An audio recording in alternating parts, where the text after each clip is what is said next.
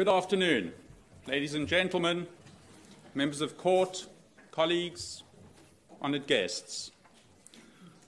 Thank you very much for coming to this session. This session on empowering higher education for a sustainable future as part of our Founders' Day celebrations.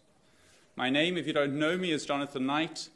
I'm the Pro-Vice Chancellor for Research here at the University of Bath. We've got about an hour for this session, and we've got, as you'll see, a number of speakers lined up for you, quite literally, here in the front.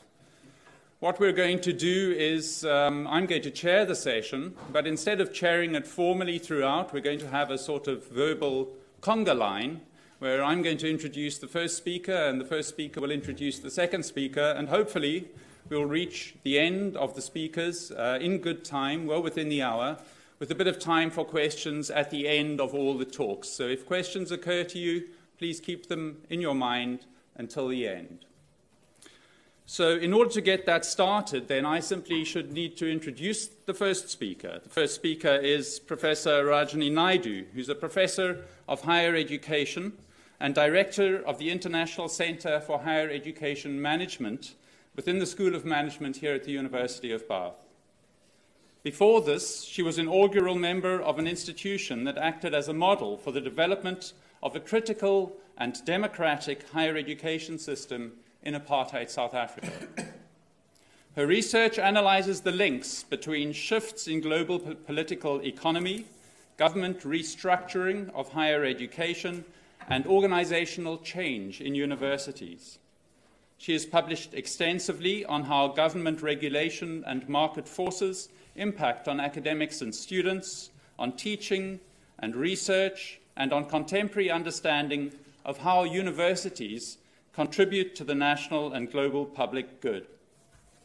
Without further ado, then, Professor Naidoo. Thank you very much.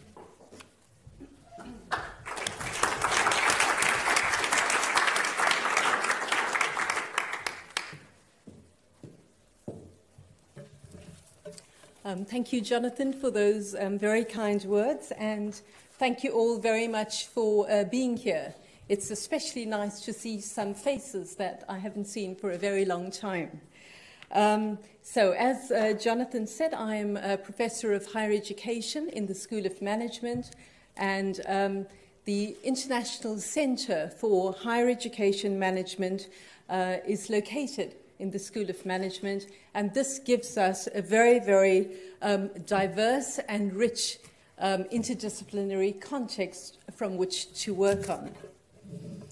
Our members come from the School of Management, but we also have members from the Department of Education, from Social Policy, from Mathematics, and from Biology.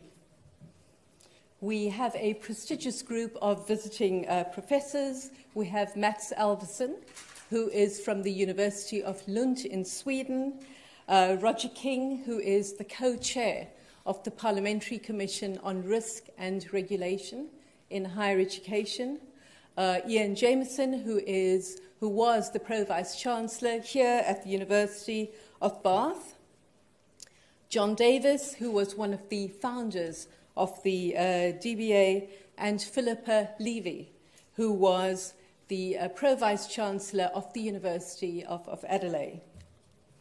ICHEM was founded in 2002 by the UNESCO Chair of Higher Education, Professor Richard Mordaunt. And we are very pleased that Professor Mordaunt is here with us today. We would like to present two aspects of our work. First, I want to present our leadership program, the Doctor of Business Administration in Higher Education Management.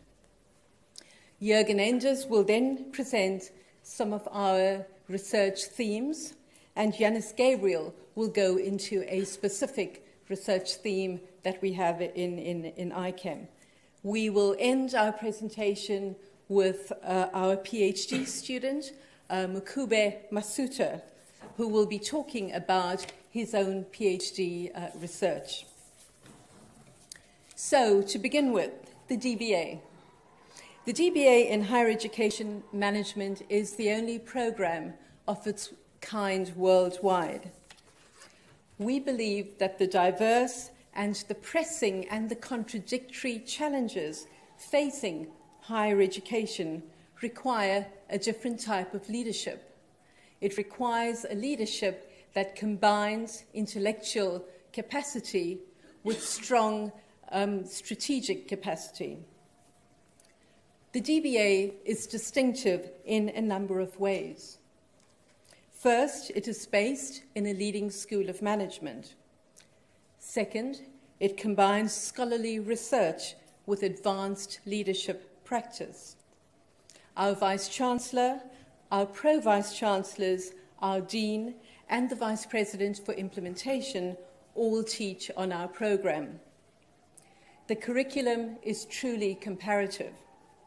We go beyond a focus on the USA, UK, Western Europe, and nowadays China is very popular. What we try to do is we look at the interesting innovations that are happening below the radar, that are happening in countries that are less visible. For example, we are very interested in what is happening in Chile. Chile is developing a social justice policy in higher education that is truly astonishing, and that we would like to look at the sorts of impact that it will have both on the higher education system in Chile and on widening participation and access. Finland is developing even more important, innovative strategies that link higher education to core modes of innovation. In South Africa, the government is re-looking at the university medical school curriculum. And that's very interesting because they are trying to fuse Western medicine with some tenets of traditional medicine. South Africa is also developing an environment that is very inspirational for junior doctors and that is also sustainable.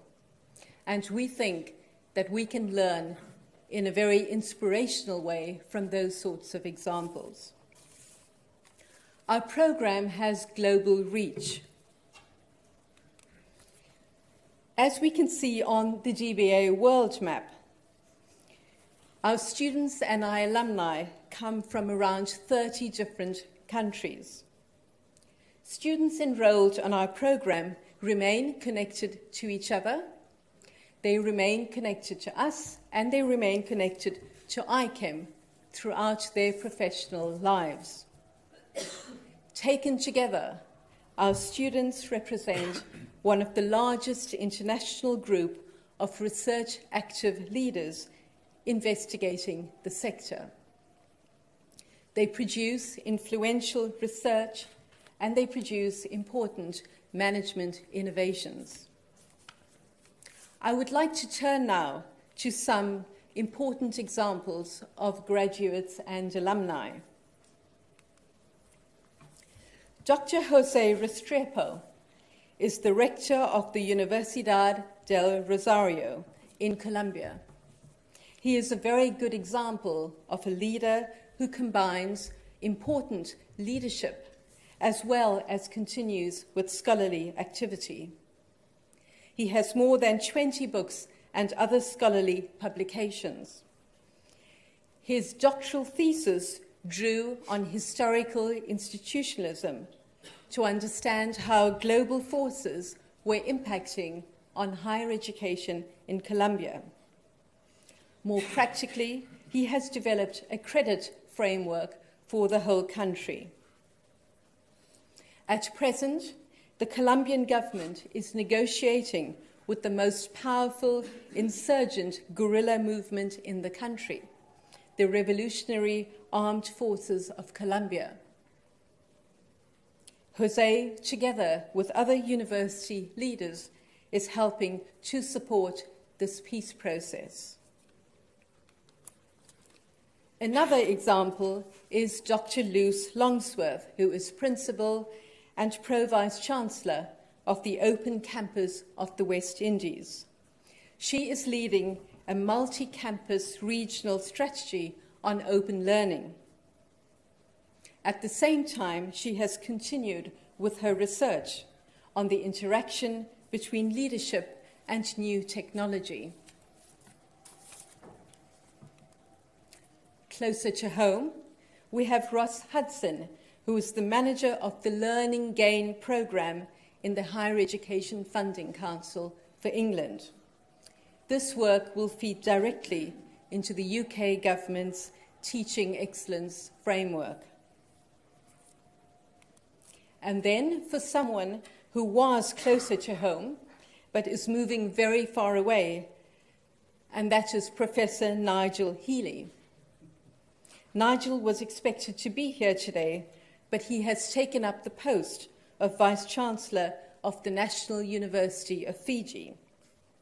He is finding the transition from Nottingham to Fiji more difficult than he thought. Nigel has held a number of leadership posts in the higher education sector.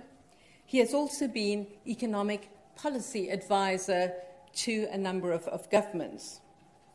His research brought together business studies, economics, and sociology. It focused on the structural, the economic, and the cultural problems faced by managers who are opening up branch campuses in other countries. His research was very widely cited in the media, and many universities are using his findings in their own international strategy. We were also invited by the South African government to adapt the DBA to develop a Future Leaders programme. South Africa and its higher education is undergoing very many important transitions. Our programme will equip participants with advanced research skills. It will help them devise innovations, and it will create a young cadre of university leaders who will be globally connected and embedded. In his welcome address, the Vice-Chancellor of the Nelson Mandela Metropolitan University, Professor Derek Schwartz, remarked that apartheid and the academic boycott had placed South Africa in a type of ice age, and that he welcomed the University of Bath and other international currents, as these would unfreeze the historical legacies of the country. Our curriculum included many international insights that was very challenging and very informative to the South Africans. But we also focused on what was relevant and what was indigenous and what was valuable in South African higher education. When we arrived back in the UK, we found that much of our own thinking was also unfrozen.